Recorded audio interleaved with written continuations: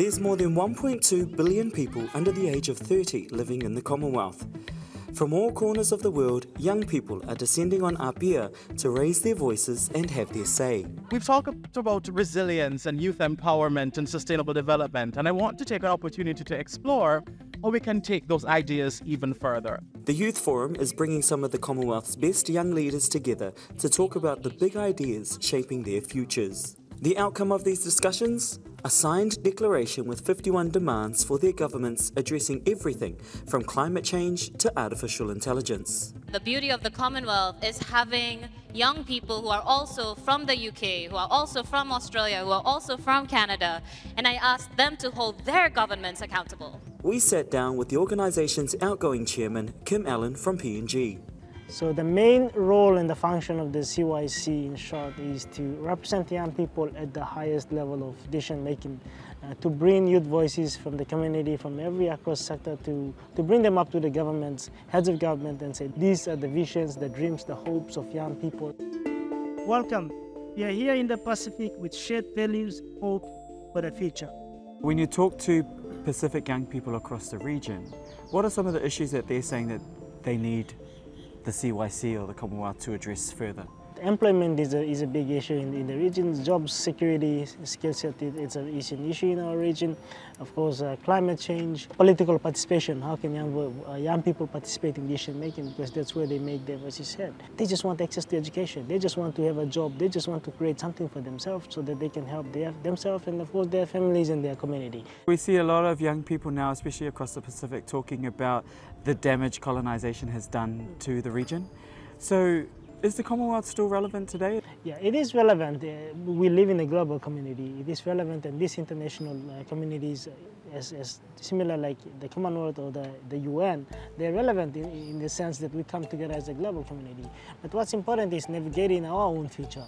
And that is the theme of the Commonwealth Youth Forum, navigating our course, building resilience for a common future. I'm going to tell a story. When I was a kid, I used to sail on this sailing canoe to school. And when we used to sail, everyone has a role in there. There is the steerman, there is the captain, the one who pulls the string, the trigger man, and then you have people, the bailing man. They bail the water out of the canoe. After some time, then I reflected on that journey, that experience. That in a sail, you see different strings.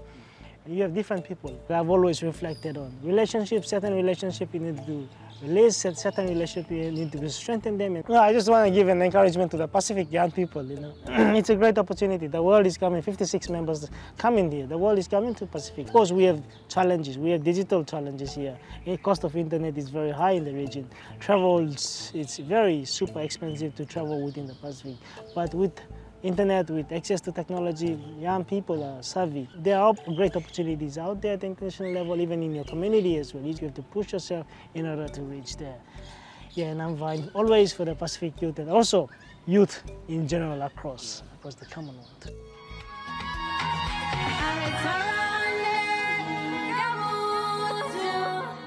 Another group meeting to Talanoa are women. The Commonwealth Women's Forum is the highlight of the CHOGM week. And don't tell anyone I said that. It's a chance for women to share their wins and the work still to do. We share common ground as women around the world. We need to work together. Gender-based violence persists. Income inequity, structural discrimination, and restriction of women from leadership opportunities are still a plague in our world. We don't let men do anything else on their own.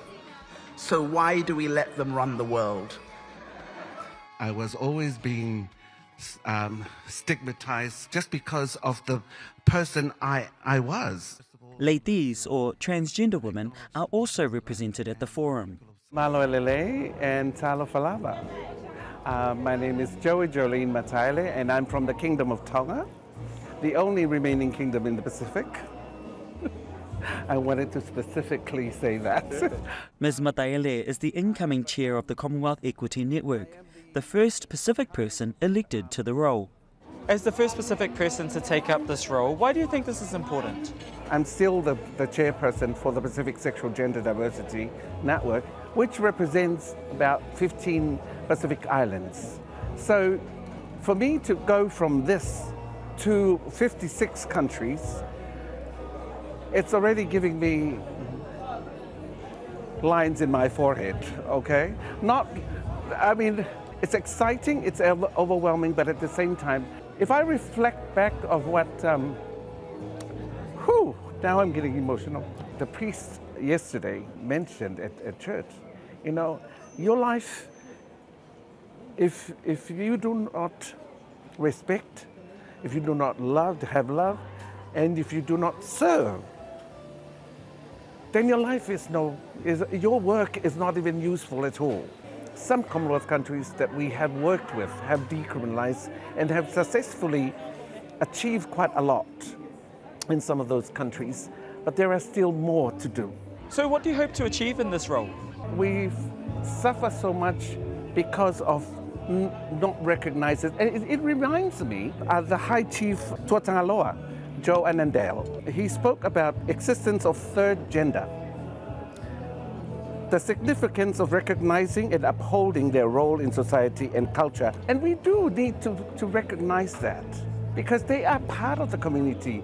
They are an asset, you know, and maybe the world can learn from what the Pacific Island can do, have been doing. That the third gender has been existed from ages ago, before Christianity came to the world.